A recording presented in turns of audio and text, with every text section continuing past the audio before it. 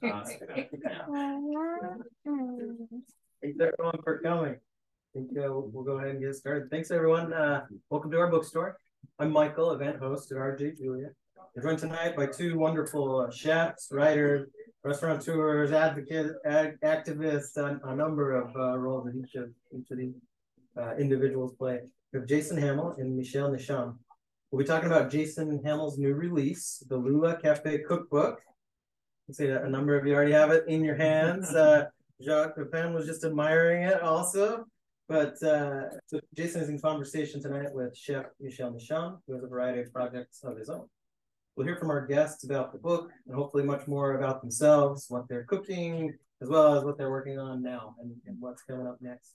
Jason will be signing copies of the book immediately after the event, just in the room that most of you came from. There's a desk there. If you haven't already had a chance to purchase your copy, you can do so at this register or at the register next door. The Lula, I'm going to try to keep this short because we're here to see these two.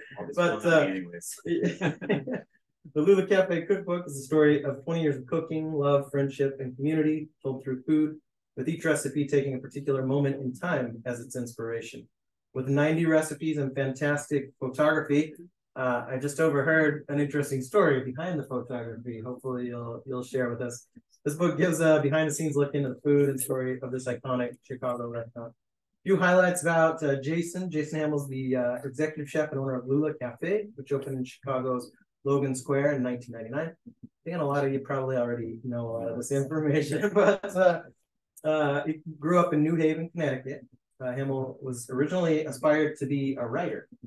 After graduating with a degree in English, he traveled to Italy where an accidental stay. This is from the biopsy. You might have more details to add here, but so far, so an accidental stay historically accurate across the street from Florence's Central Market gave him some inspiration and foreshadowing of his career as a chef. His restaurants have been featured in the press, including NPR, This American Life.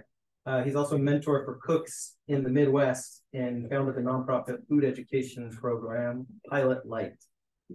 Michel Nischan is a four-time James Beard award-winning chef with 40 years of leadership, advocating for a more healthful, sustainable food system. He's co-founder and executive chairman of Wholesome Wave, Wholesome Crave, and founder and partner with the late actor Paul Newman of the former dressing room restaurant. Nischan has led a lifelong career championing the farm-to-table movement decades before it had a name. He's also the author of 3 cookbooks that celebrate sustainable food systems. So here to tell us more about their cooking, about the book, and hopefully about themselves, Michel and Jason. Thank you.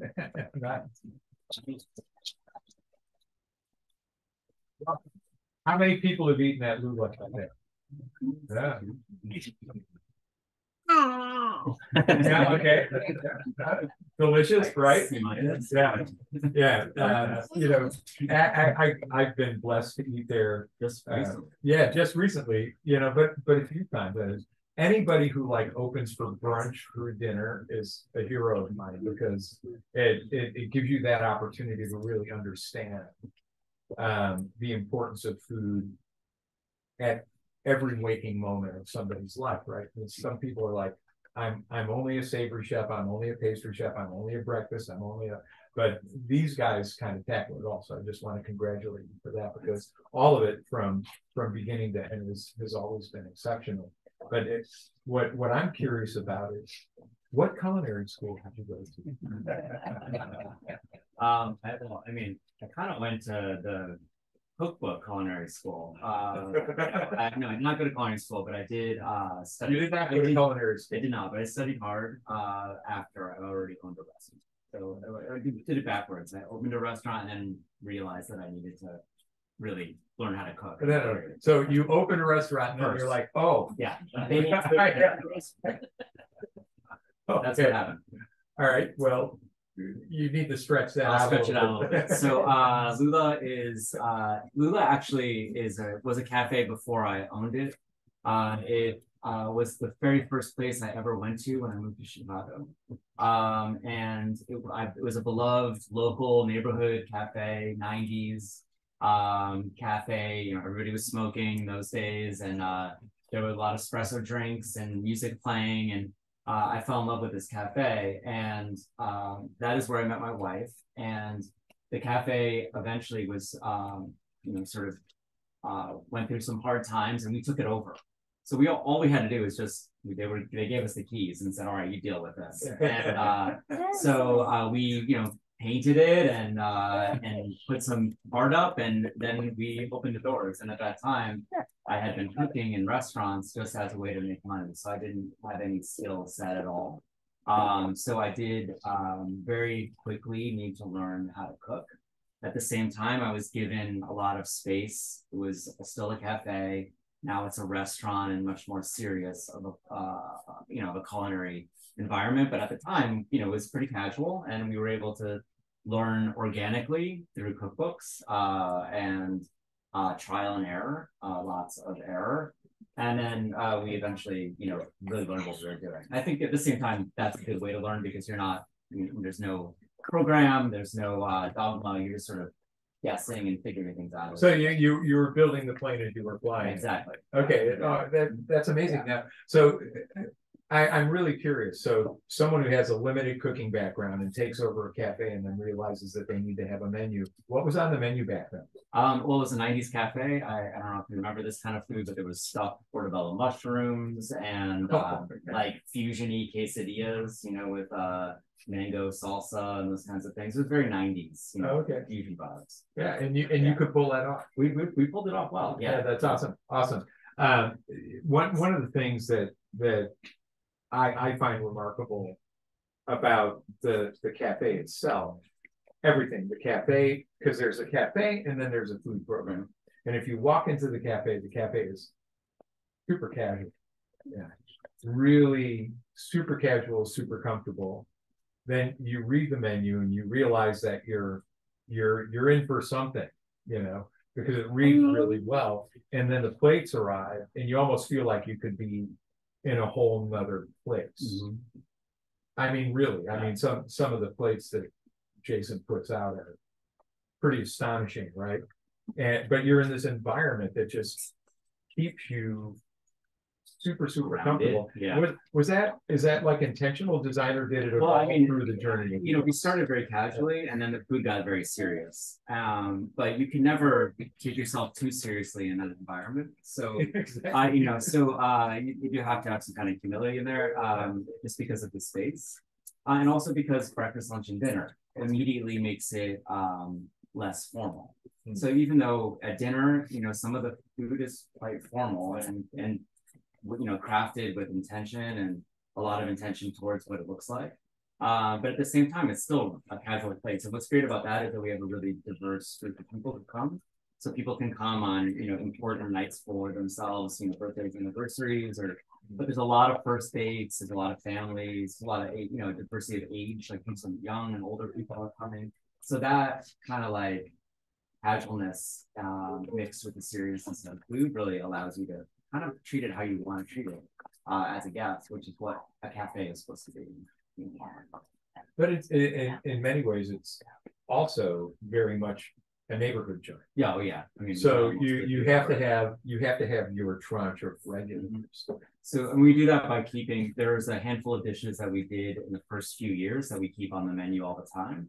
And then the rest of the menu, 80% of the menu changes constantly, and we don't repeat dishes. So, you know, we've been open for 24 years, and, you know, every week is a new dish or two. So that's thousands of dishes, you know, that we've done. But there's a core little group that we call the cafe menu that doesn't change.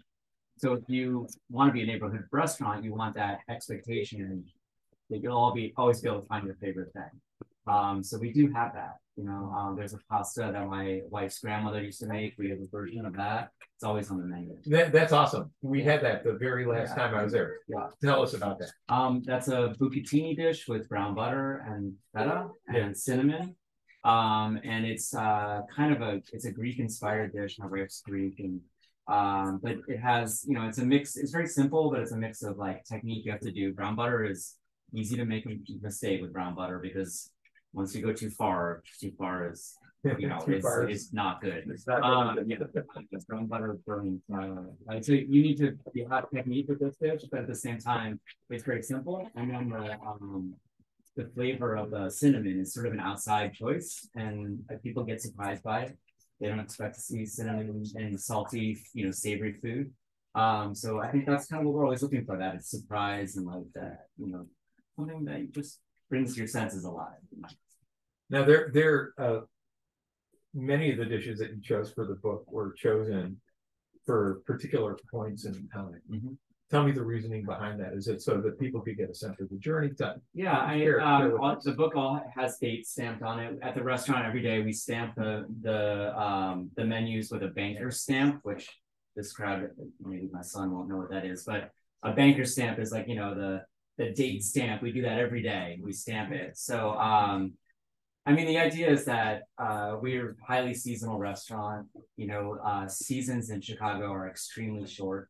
You might get asparagus for, you know, 3 weeks or something. So we like to say, like, this is happening right now. You're here with us, enjoying it. This is the only now you're going to get. Enjoy it while you have it. And then, you know, it's gone, and remember it. So with recipes, one of the things in the book that I say and I try to talk about when we're cooking is I don't believe that recipes necessarily need to make the same thing every time. Recipes are about the experience, about the trial, and then about your own ability to change them so that you have just the freedom to explore and to cook, rather than just to follow, to follow the steps just, you know, mindlessly. And those of you who a great percentage of people here know my mother, so know that that really bothers her, the idea that you won't follow a recipe like step by step. So she gets really mad when I say this, but like I like the idea of like the recipes don't get repeated. You just, you know, we're sort of like, you know, we try something out and then we might do something different. So well, I'm saying like mix and match, like just, you know, go with the flow a little bit. Well, it's like Pirates of the Caribbean with Johnny Depp. The code, it's really more of a guideline. Yeah, it's not a code. It's funny because you've had now 24 years. 24, yeah. And your GM's been with you almost the entire. They've been there a long time. Yeah, I mean, like 20 plus years. What's it like? I mean, you know, we went through COVID, you know, all of this wackiness, and I just heard, you know, I was in touch with, you know, with Rick, and he was telling me about his challenges and stuff like that. What did that do for you guys when it comes to like turnover? Because, you know, I know she's a long-term. You have a couple of other. We have several people that are like that. I mean, before the pandemic, you know, I have 100 employees roughly. I would say, you know, 75 of those people had been there for over 10 years. And it was one of those things, like when the pandemic happened, you know, you lost all that immediately in a heartbeat. And the thing I think that I say in the book, and I've said a bunch of times talking about it, is the thing that I think restaurateurs fear a lot is that, you know, it's a very fickle business and you never know what's going to happen, and you fear the thought that like, oh, you know, people are going to stop coming, or like a restaurant will close. I mean, I don't know what the statistic is, but you know, 1 out of 2 restaurants close in the first 5 years that they're open. Anyways, so you're always concerned that you're not going to make it. And then the pandemic basically made sure that nobody made it for that brief period, and then you're like, oh God, what am I going to do? So some people came back, and some people went on to other things, and that's kind of a beautiful part of the community. You know, I have a food runner who was with me for 7 years, and he always used to be he was a Thai kickboxer. Wow. And he did that on the side. He was a young guy, and he just threw himself into this role, and now he has a school and he's teaching young people, and he's doing, so some people got a chance to like really live their dreams. And others realized that they love restaurants and they came back. So it was a mix and match. Okay, interesting. At the same time, it did also give me a chance to like actually write a book. Yeah, because that was this had. I'm thinking it was like written the whole published date is like now. Yeah. This was happening then. Yeah. So I was literally, you know, we had the restaurant was closed. We had the tables with the to-go boxes and the little window where people were coming up.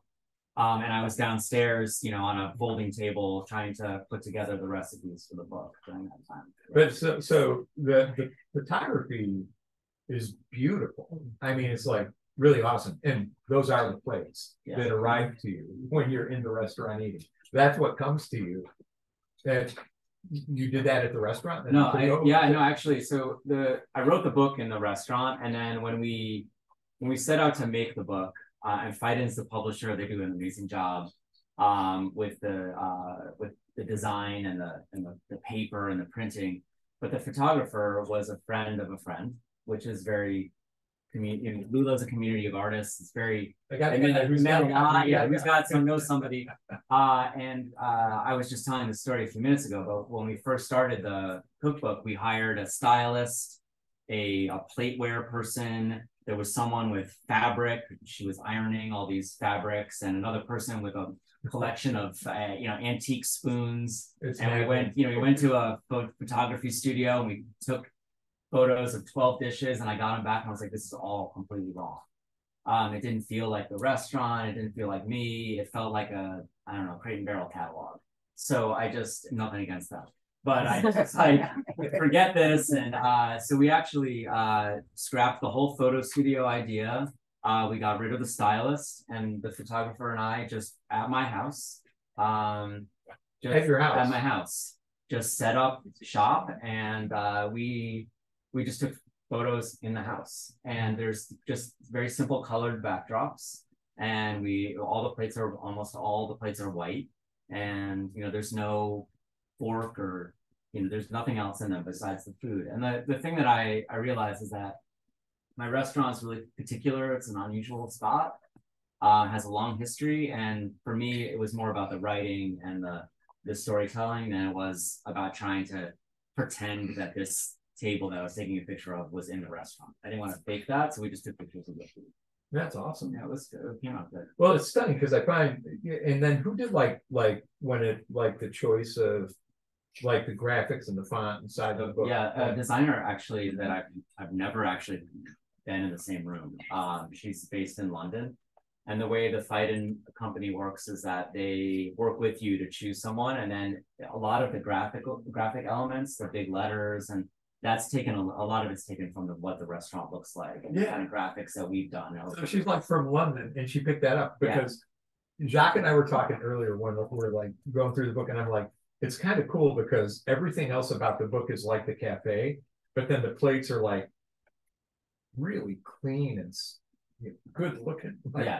It's like the cafe. So was she ever in Lula? No, she's never. So you sent her like menus, and she. Pictures and menus, and she picked it up, which is great. So it has a real artistic vibe to it, and she got it immediately. That's great. And she still hasn't been to the restaurant. She's never been, as far as I know now. You got a remedy. She nailed it. Yeah, she nailed it. She nailed it. Now it's interesting because a lot of people just assume, that when you're executing at a level like you guys execute at Lula, because the service really matches the mixology, the wine program, everything about it. It's this beautiful cross between super high execution and genuine hospitality of just wanting everybody that's eating there to be comfortable, right? And you pull that off as a creative, as a writer. Your wife is a creative also. And what has this all? I mean, how is this dovetail? Because you guys started the cafe. Did she work it? Was she just like playing guitar in the corner? She co-chefed for years until we. So you both cooked. We both cooked in the beginning, absolutely. And she has a golden palate. She's very very astute in that respect. But this place is an artistic community. There are a lot of artists in our neighborhood. And our neighborhood in Chicago is, maybe to use it's kind of like about the Brooklyn of Chicago. So there's a lot of young artists and a lot of people making and doing things. So that's our community. And we came up in that, I wanted to be a writer. I was working there, and been trying to, try to write a novel, and she was a musician. She's got records out. I mean, everybody is making things, Yeah. So the cafe just became like another place where all these people would meet and go together. So in that portion, it was a family affair. So Cass is here. Where's Cass? Hey, Cass. Do you work in a restaurant? No, dear. Look at the way he's shaking his head. Yeah, I don't know about you guys, but that's pretty definitive. I mean, I say in the book, restaurant kids have a tough, like they know it's a 24/7 job. My kids are like, I'm never, ever going to be in the restaurant business. And I end up with like one of them, in the business. Yeah, trying to go into the business and everything like that. But it's interesting because I think, how old were you when? I was 27. When this opened? Oh yeah, late start. I guess so. You're a late bloomer. I know, but dude. Thanks. Oh my God, that's amazing. 27. So I mean, chefing is definitely typically a young person's game. But I don't. Yeah, but it's also intuitive, and it requires that creative piece.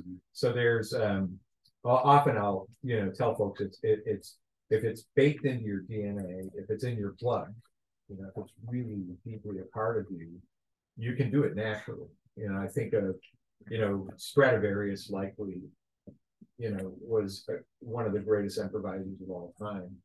It took a formal lesson, right? Or you could be a multimillionaire and love the piano and spend an incredible small fortune on lessons. And yes, you will be able to play a song from beginning to end. You'll be able to execute the recipe, but it's not something that might inspire or get. Like looking back, you see, how central food it was, like growing up, to my family and the culture of the people that I knew. And high and low. I mean, it was it's a big mix, but a lot of dinners at my grandparents' house. And my grandparents actually owned a restaurant that they started in their 50s, a small diner in Cheshire. And I mean, I remember being a little kid and sitting on the stool and spinning around. And I mean, my grandparents were obviously great cooks, and everyone in my family are terrific cooks. Food was really central growing up. I don't think everybody has that. So I didn't notice at the time, how important it was, but looking back, it makes sense. Even though it wasn't intentional. Yeah, that's awesome. Is that true for you too? Yeah, absolutely. Well, my grandparents had a farm in Moreland, Missouri, and I used to go down there every summer. We were basically the migrant farm workers. What I did, they couldn't afford farm workers anymore. So my mom was one of 13, so there were like 30 grandkids that were like the free labor for 6 or 8 weeks. Right. How to butcher, how to cook, how to pickle and can and cure and ferment and stuff like that. I just thought it was normal. But there were some of us who really caught on and loved it and were good at it. There were others that were like, just let me drive the tractor. Just let me stuff some burlap bags full of sweet corn and I'll be fine. But please don't ask me to cook anything. But I think there's a question that I want to. Oh yeah. So it's also a genuine hospitality thing, because it's being able to cook, right? And you also have to have love and also a desire to please people. But then the whole service aspect is a whole nother thing, because it's one thing to be able to put out a really great plate, but to have that plate delivered in a way that expectations are met or exceeded and people just feel really comfortable with the experiences. Is that something that you and your wife just pulled off on your own, or did you bring somebody in to we didn't bring figure that part of? I think that's or was it a curiosity? So you studied up on it. I think it's mostly treating people well, because the whole idea of, if as owners and chefs, if we treat the people who are working for us with respect and care, then they'll give the respect and care to the guests. For the most part, and I think. That's something that we focused really hard on over the years, is creating a environment where people felt happy to be at work. Not necessarily always the case at a restaurant, to be honest, but our team has had joy being together and really want to express like the pride that they have in being on this team. So I think that's what you feel. It takes a lot more work. I'm there a lot. My wife is there, and it means like listening to, you have to be a therapist to 100 people regularly, and, talk to people who are, it's mostly young people. Jason, my daughter married a vegan. What do I do? Literally just spent the morning texting one of my sous chef who had put an animal down. And it was a first, they're young. They're young kids. They're 20, 22. They never had to do anything like this before. They don't know what to do. And that they're going through something. So you could either just be like, get to work and, I want to see. There are some who are like that. Or you can say like, okay, I've been through this too. This is what you got to do. And like, try to listen to them for a little while. I feel like if you do that, it's more work, but ultimately you're going to get more respect and greater reward. So, you choose, the easy way to belong, and positives and negatives from both sides, but I think it's better this way. I agree. If you don't mind, talk a little bit about Hierarchy. Sure. And where it came from, and what really motivated you. This is really how we know each other best. 12 years ago, during the Obama administration, Michelle started a garden, which probably a lot of people remember. And when Michelle started the garden, she had this program asking chefs to come to the garden, learn about the garden, and then take the message out to the schools in the country. And there were a group of us that got invited to go into schools. And when that happened, there were 4 or 5 of us chefs in Chicago who went into this school system. And what we did was, instead of just walking into the classroom and being like, okay, this is how you cook, what we did is we asked the teachers in the room, like, what are you guys having a hard time teaching right now? Like, what's on the agenda for you to teach on the day that we're going to be there? Which was, I don't know how we got this idea, but it just came to us and it happened. It was, maybe a lucky moment. In that day, we got everything from, I'm teaching about magnets in a science class, to American Revolution in this other class, to little kids were learning about similes and, the difference between like and, in language, in the language arts class. So we had 7 chefs who took over 7 classrooms. And like I did the American Revolution, this other guy did, similes, and we all used food to do that class.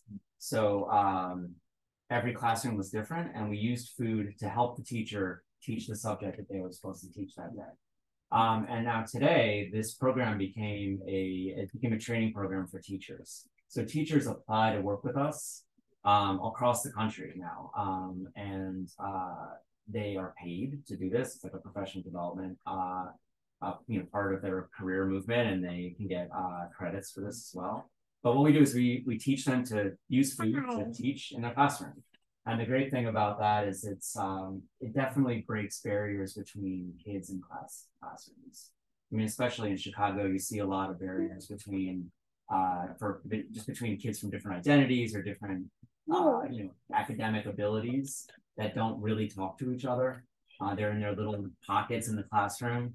And if you are teaching them about, writing and poetry and, language, and they're stuck there with their blank paper, they're not going to get anywhere. But if you bring in a box of vegetables and you're like, okay, we're going to write poems about tomatoes, all of a sudden it's fun. They're, using language in a different way. And you find the kids that don't normally talk to each other, talking to each other. So that's what Pilot does in a very, simple way. And then we also have a whole bunch of other partnerships. Like one that we're excited about is with the USDA right now. So we created lessons around fruits and vegetables, and then the USDA is bringing fruits and vegetables into kids that are disadvantaged all over the country. And not only do they get the food to eat it, which is what, they obviously need to eat, and because a lot of these kids are food insecure, but then they're also getting some kind of like fun lesson about the food, so it engages them more. And this is how they start their day. Yeah, so it can become a part of their life. Yeah, absolutely. Yeah.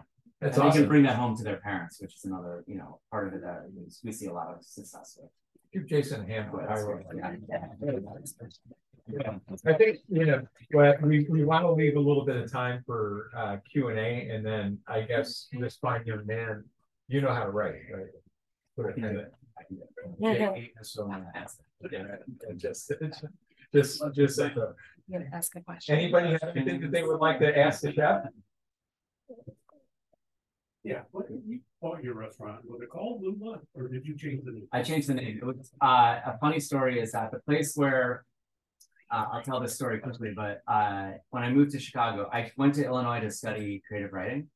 And I went to Illinois State University to study with David Foster Wallace, who was there in the 90s, before he became really famous.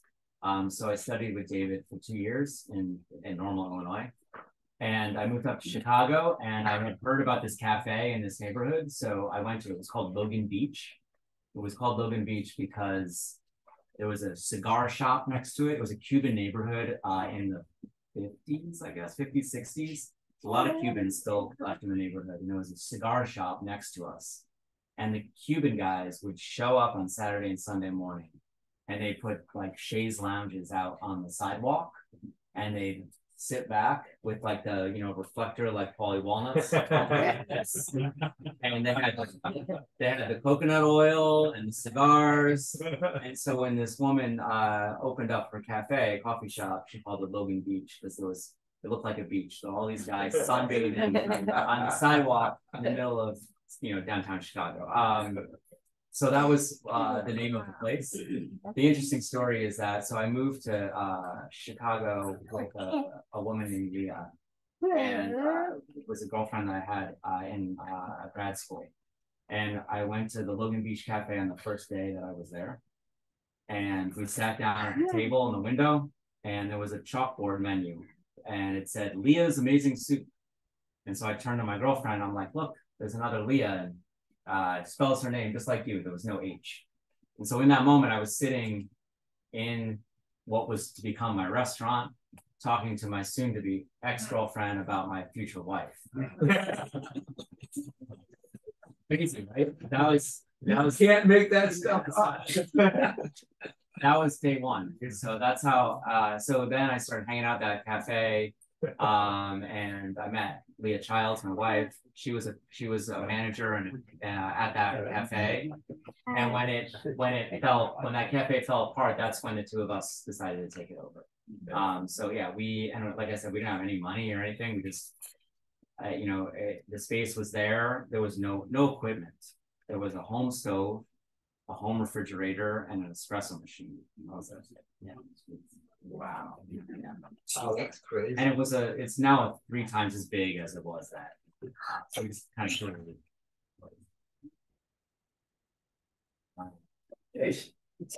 There was a show on TV that was in Chicago about the restaurant. Yeah. Talking about the bear. I think bear. Yes. Have you seen it? Yes. And every time my wife and I used to watch it, I said, wow, Jason's in Chicago. Wonder how real it is. How real is it? I think it's very close to Real. I do. I mean, it's as close as they come. I think it's as close as it gets. Wow. So I'm very close to the people who made that show. It's a brother and sister. The brother is the producer, director, writer. The sister is a chef. They grew up in Chicago. They're my friends. And in fact, I did an event just like this in LA, and she was my co-host. And so she's the one that really brought the realism to it. And to show you how real it was, Mother's Day 2020, my restaurant was closed for indoor dining. It was the pandemic. We were serving to-go food, and we were busy. It was me and 2 other people. That was it. I mean, there were maybe one other. It was 3 or 4 people running the restaurant, and we turned on the ordering device, and literally 150 orders spat out that morning. like the first, 9 o'clock, boom. So 9 o'clock immediately, 9:02, I was an hour and a half behind. And it just kept coming. And it was, due to like a sort of a technological error. Like we had limited the number of orders, but somehow the limit was not kept. It was insane. There was a line out the door and we had to go out on the street, and it was just like that situation where as we watched that, I used to always tell one day I'm gonna ask how real this is. It's very real. It's very real. I mean, they take some liberties, but it's television. Yeah. I mean, we have Feast of the Seven Fishes in my household, but we don't. Nobody was yelling at each other like that. I was a little obsessive. No, I'll speak to it too, because for me, there have been some disappointments. There are a lot of reality cooking shows. With the competitions and people yelling, and I'm just like, oh man, it's terrible. That's not it.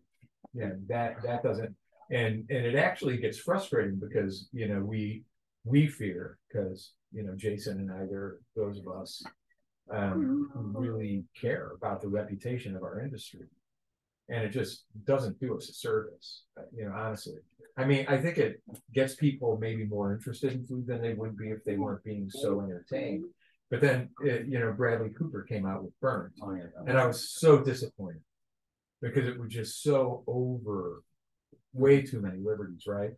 So, when The Bear came out, I was really reluctant, but especially because I worked in Chicago back in the late 70s, early 80s, and there a lot of the craziness in the kitchen, especially once American chefs who made it through to become a chef really started imposing their personality and their drive on other people. It could be really brutal and violence, and so but I also think for me, but so you and your wife went on our own. From my perspective, it really caused me to say, I want to be a chef someday, because I want to we don't have to be this way to put out a decent plate of food, right? Yeah, I can't wait to see what they do on the third season. Yeah, so that's exciting. Yeah, I mean, I think they're putting a lot of care into it. They put a lot of care into it, and tons of my friends have been, on my former pastry chef made the chocolate cake, and he made that chocolate cake. A lot of those people. So it's been good. Made the chocolate cake. My pastry chef is the one that made that chocolate cake, and on the show that she's now works for them.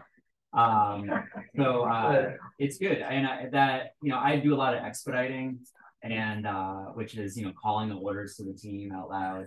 We might serve 600 people. It's a lot of calling and organizing and tickets and firing and all that kind of stuff, a lot of time.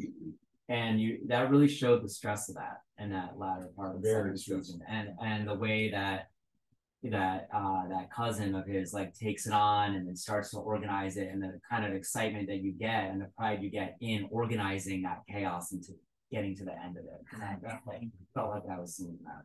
Yeah, that's actually awesome. Good question. Yeah. For your cookbook, was the writing portion, was it more of a challenge than you expected? Was it fairly straightforward, or I mean, this is what I wanted to do. So I wrote a lot of chefs hire people to write books, but I was studying to be a writer before this, so I wrote the book, and I was very serious about it. It has a very long introduction. And there's this book that I love, the Lula Cafe Cookbook. If you're familiar with, it's a really beautiful cookbook. This chef Judy Rogers, who passed away maybe 5-7 years ago. But she has a beautiful long introduction, and I kept thinking about, that's what I want. I want to tell a story of how I got there, what the restaurant is, and they were gracious enough to give me a big chunk of space in the beginning of the book. Spent a lot of time working on that, and thinking about how the word sounded, and I wanted it to be as important to me as the recipes were. Awesome. Other questions? Or should we go ahead? Yeah, no, go for it. Yeah. So you wrote this during the pandemic. Yeah. You still a chef at that point? Oh yeah, yeah. Honestly, the pandemic, we were open less. 2020 was crazy. I was spending a lot of time advocating for restaurants and doing that kind of stuff. And when we started doing the to-go food, it was a 4-day a week versus a 7-day a week thing. But that's not really like, I still was working constantly. I don't know. I work a lot, and you can find time if you organize yourself in the right way. So well, they say if you ever want to get something done, give it to a really good yeah. Also sign a contract. Line and someone's way for it to come. Jason, was it difficult during the pandemic?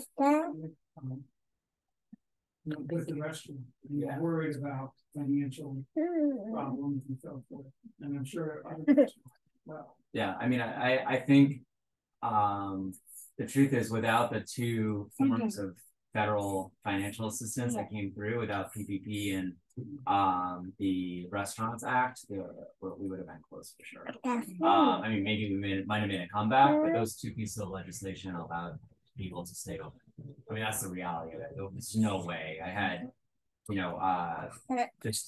restaurants are at such a thin margin to begin with. 5% of is a maximum for restaurants, and they're 5 to 10 profit. That's it. That's it. Yeah. That's the traditional way, and it's if you can do 3.5 consistently, you've got potential for a legacy restaurant. Yeah, you beat the odds. So it's a slim margin, and it's also nobody has. I mean, it's not like you have the payroll for 6 months in the bank account, and people are just I mean, small restaurants are family businesses because people live off of them. They work there, and then they pay for the last 2 weeks, and then if their bill comes up, they'll pay it. They don't. It's not. There's no 5-year budgets or even annual budgets for most restaurants. So when the flow stopped, a lot of people had no idea how they were going to pay rent, and you needed grace. You needed grace from your landlords, and then honestly, like most people were really behind us, and people supported us with to-go stuff and gift cards and things like that. So we got through it, but it was not all. Did you write the book and then go looking for a publisher, or did a publisher come to you? No, I got lucky. So Phaidon is a well-respected publisher, and to be honest, I haven't seen a Phaidon book that's about a casual restaurant before. So they usually do 3-star Michelin restaurants, Noma, those kind of places. So my story is that I had a friend who had a cookbook, another chef, Jeremy Fox, who had a cookbook with them. And Jeremy came to the restaurant and said, "Oh, you want to do a cookbook? Let me tell you about this." They made an introduction, and but the funny story was that nothing really came of that. But then a few weeks later, this really famous Swedish chef who had a restaurant called Favakin, which is a 3-star Michelin, like fine dining place. You have to travel, very far to get to. He showed up at Lula one day, and I'm the only one who's gonna know who this guy is. I mean, he's so I was a fan. Like, I freaked out. I ran up to him, this chef. I can't believe you're here. I'm so excited. And he's also published by Phaidon, and so he had a great meal, and he happened to be dining with the publisher in chief of the head of Phaidon that day. So I had 2 recommendations within a period of a month, and they called me up. So that was very lucky. It was very fortuitous. Restaurants, don't necessarily, cookbooks for restaurants aren't as much of a thing as they used to be. So I got lucky. You were looking for a publisher? No, they called me. They were like, "Hey, would you?" No. You knew that they would publish it. Yeah, they called me up and said, "Would you like to do this?" And I said yes, and then we write a proposal, and they accepted, and then literally almost 2.5 years later. So I'm sure he knew he wanted to write a cookbook. Yeah, but he had other things to do until somebody reached out. Yeah. Absolutely. Was already in the picture. COVID, I think I signed the contract in June of 2020. So it was, yeah. Oh, wow. Right in the thick of COVID. Yeah. Yeah. That's crazy. Yeah, I remember not hearing from them for a little while and freaking out, and it turned out she had COVID. So oh, I've been out for 3 months, you know. So all right. You ready to sign some Yeah, books? good. Thank you all. Thank you all so much.